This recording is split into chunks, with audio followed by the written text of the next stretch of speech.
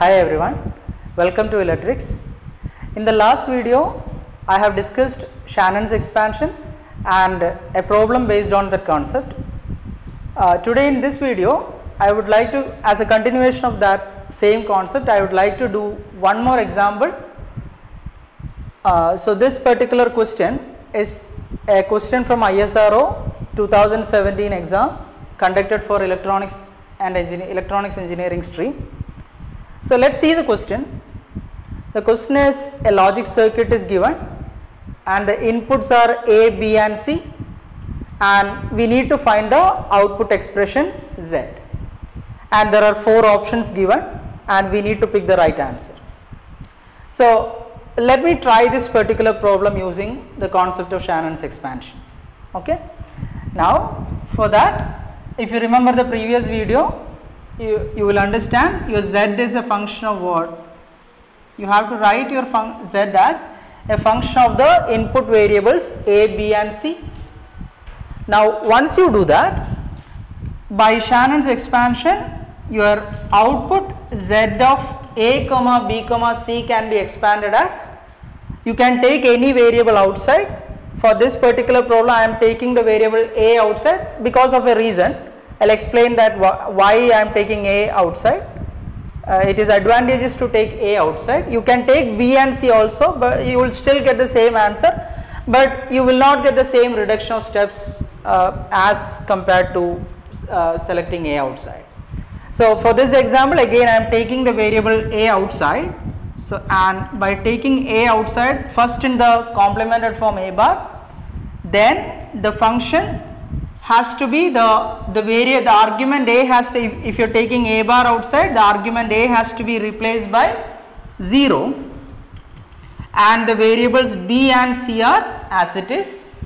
Then, or you take the same variable A in the normal form, then the function Z of A, B, C, but in place of A, since you are taking the normal form outside, now in place of A you have to replace it by 1 and B and C are as it is.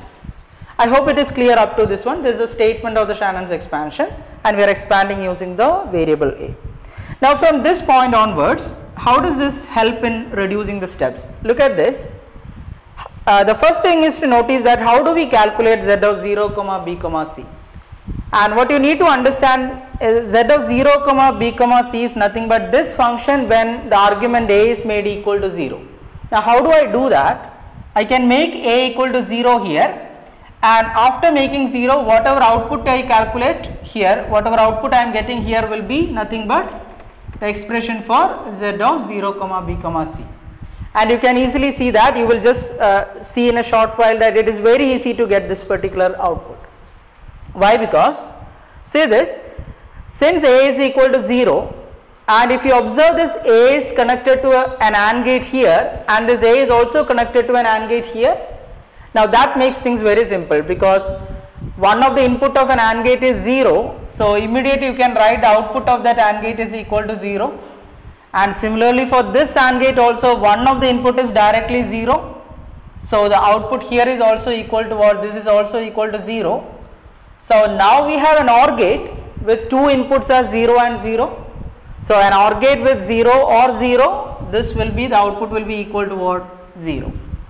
So it is straightforward that since A is connected to both AND gates, you immediately get, so mind calculation, the output is equal to 0. So this particular expression is nothing but it is equal to 0.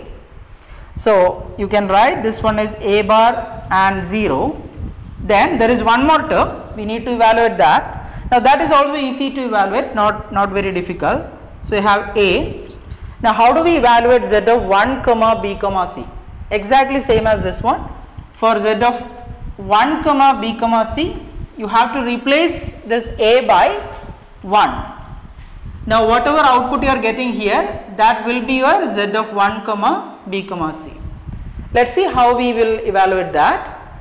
Now once you set A is equal to 1, this input is 1. Now look at this, what is the other input to this AND gate?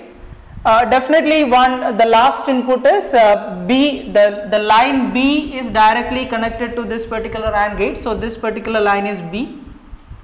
Then we have C here, C is connected to a NOT gate, so C connected to a NOT gate will result in C bar, this is C bar, and A is equal to 1, so this input is 1. Now you have 1 and C bar connected to a NAND gate. What is the output of the NAND gate? It is 1 and C bar whole bar, that is C bar whole bar, that is C. So now you have a AND gate with 3 inputs, 1, C and B, and the output here is equal to BC. Now if you look at the other AND gate, again here what are the inputs to this particular AND gate? A is equal to 1, so A is equal to 1. Right, then you have C connected and you have B directly connected. So the input to this particular AND gate is 1, B and C, so the output is again BC. Now you have an OR gate with both the inputs equal to what? BC. So what is your output? It is BC or BC, that is equal to what? That is equal to BC, right? Now so we have got what we need, that is Z1 comma B comma C, that is equal to BC. So this particular term is gone because A and 0 is 0, or A B C, so the final answer is going to be equal to what? This expression is nothing but A B C. So your final answer is going to be equal to A B C. Option B is the right answer. I hope this method is clear to you, right? And one more thing, before stopping, I just want to clarify one thing, why I am taking this variable A outside rather than B and C. That is, it does not matter which variable you take, but there is one thing you can remember. Just by intuition you can understand that A is connected to maximum number of AND gates, so it is very much possible that in one of the calculation there is a chance of many outputs going to 0. So that is a little time you can spend in selecting the input variable. That will help you a lot in reducing the steps involved in this particular procedure, right? Okay, thank you so much.